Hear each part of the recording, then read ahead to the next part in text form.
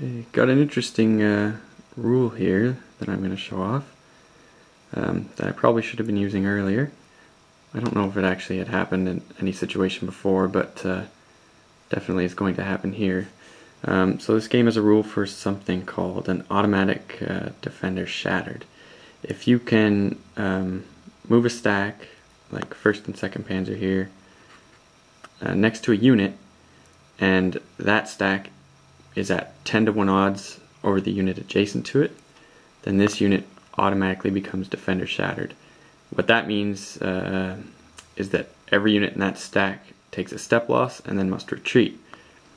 So since this happens in the movement phase, this unit will now be destroyed,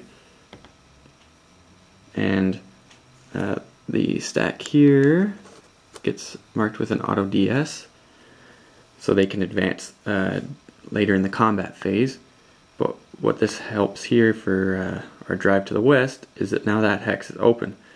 So 10th motorized here can go 1, 2, 3, 4, 5, 6.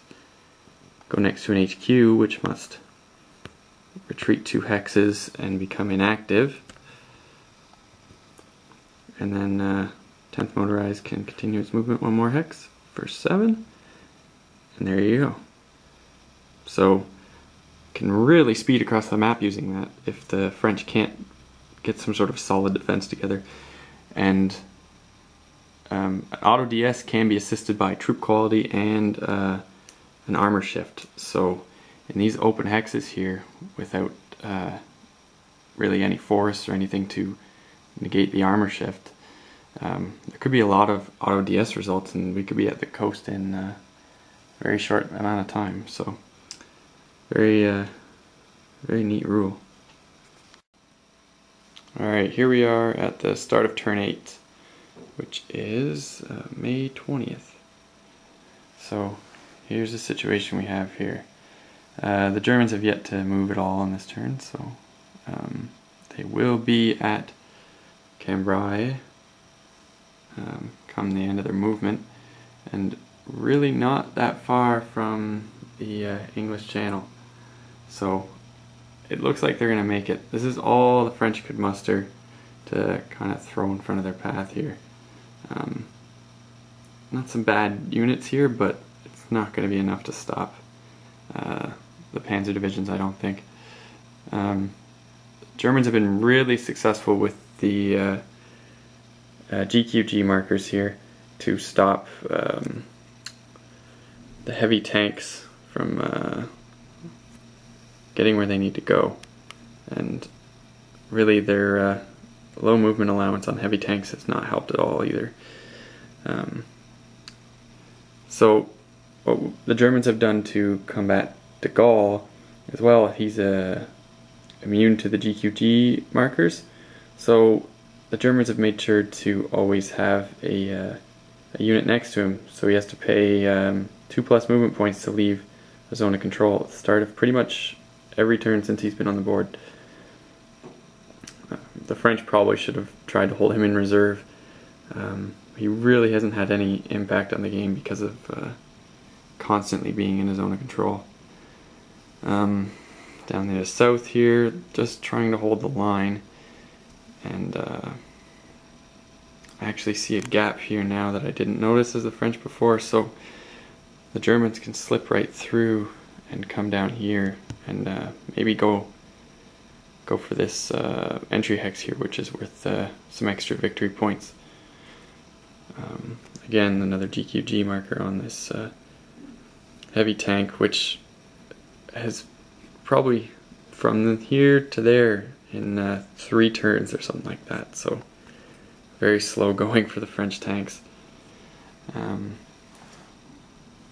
I said, we've got tons of panzers pushing through here. Rommel may even join them. Just go for an all-out push through the center here. It's really tough for the French to counterattack because the supply rules are fairly loose. So even if you can cut off a section, still likely to be able to find a trace back to a supply source. Now, speaking of the supply rules, we've got some French and Belgians here who are pocketed now, and the Namur forts as well. I think the French held out too long around Namur to try and be a bit of a headache, and now it's turned into a headache for them. The dial line's fallen apart, and they're being forced back very quickly here as well. Hopefully they can hold on this river line for a little while longer, but it's taken a lot of manpower to hold all this force back. There's a ton of infantry in this area. The Germans just look unstoppable so far, so I think I could have done better as the French though. So definitely would like to play this again. I'm going to keep going and see if the Germans can't make it to the channel. I think they will. Here's the dead pile for up to turn 8. There's yet to be a full German unit in this pile. Just tons and tons of French. We got 4 of those smaller tank units, 2 fort infantry. There is a ton of infantry, 3 cavalry, and even some remnant counters there, along with all the dial line fortifications and a lonely little Belgian. So it's been pretty one-sided in terms of casualties. The Germans have been able to spread theirs out what little they've had anyways. So, for example, most of 5th Panzer, actually all of 5th Panzer is reduced. So they're still quite effective though. I think we've got some more here in 1st and 2nd. There's also some losses underneath those guys. But definitely been one-sided with the losses in this game.